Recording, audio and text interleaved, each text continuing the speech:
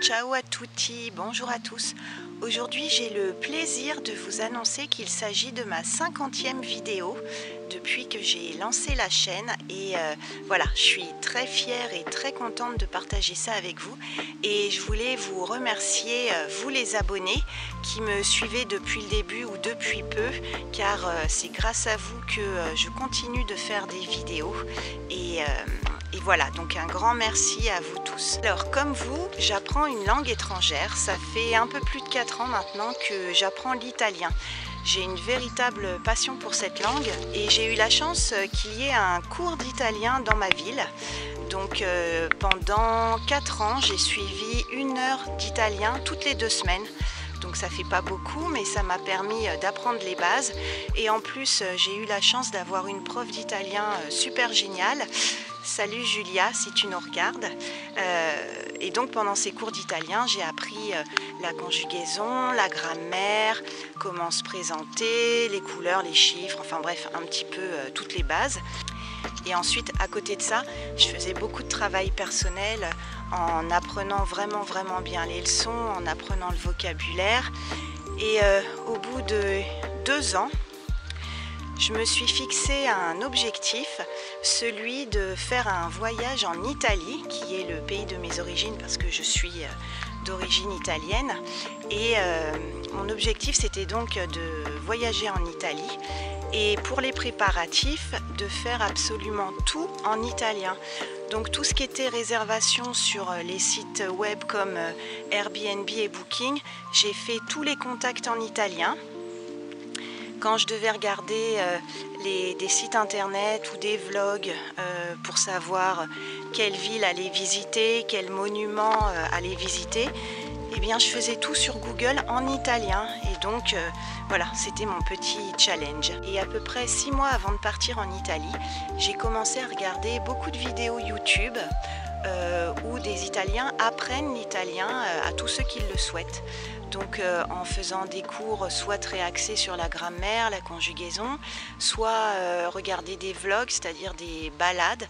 Comme ça, j'apprenais beaucoup de choses sur les coutumes en Italie. Je voyais les endroits qui m'intéressaient et où je voulais aller. Et aussi, je m'entraînais à la compréhension orale de l'italien.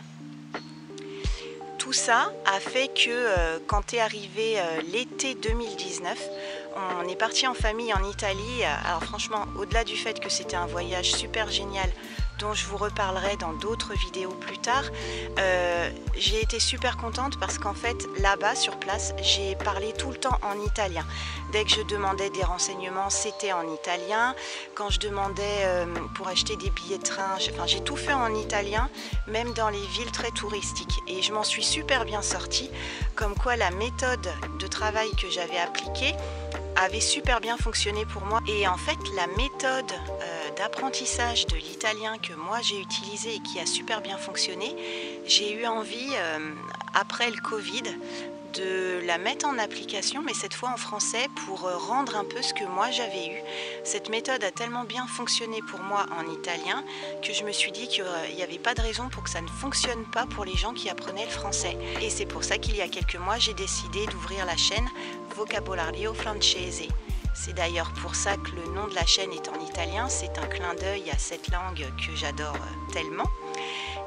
Mais bien sûr, cette chaîne est ouverte à tous ceux qui veulent apprendre le français. Donc ce que moi je vous conseille de faire, c'est d'apprendre les bases, soit en allant à un vrai cours de français, soit en regardant dans les livres de grammaire, de conjugaison ou même sur internet, mais essayez d'apprendre les bases avec des cours traditionnels. Il faut vraiment que vous appreniez au début la conjugaison, la grammaire, comment vous présenter, les chiffres, l'alphabet. Une fois que vous avez appris un petit peu tout ça et que vous maîtrisez, c'est là que vous pouvez passer et que vous devez passer sur YouTube pour regarder des vidéos et des vlogs.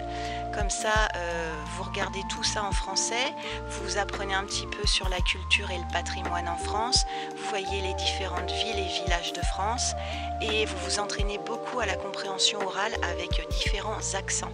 Parce qu'entre l'accent du Nord, l'accent de Paris et les accents du Sud, tous les Français ne parlent pas de la même façon.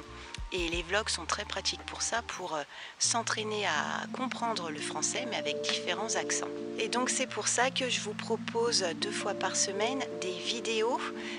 Alors certaines sont axées sur du vocabulaire particulier, pour que vous appreniez pas mal de vocabulaire de façon ludique.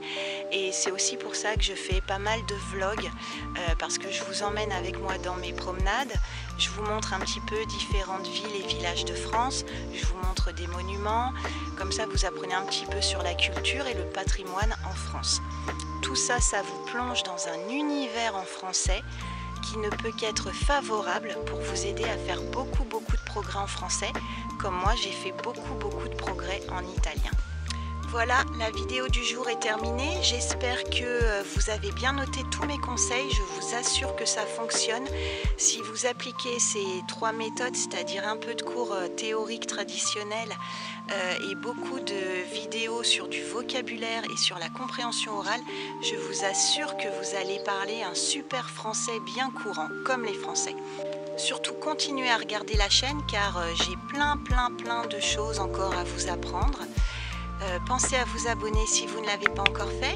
Si vous avez aimé cette vidéo et si vous voulez encourager la chaîne, pensez à cliquer sur le pouce.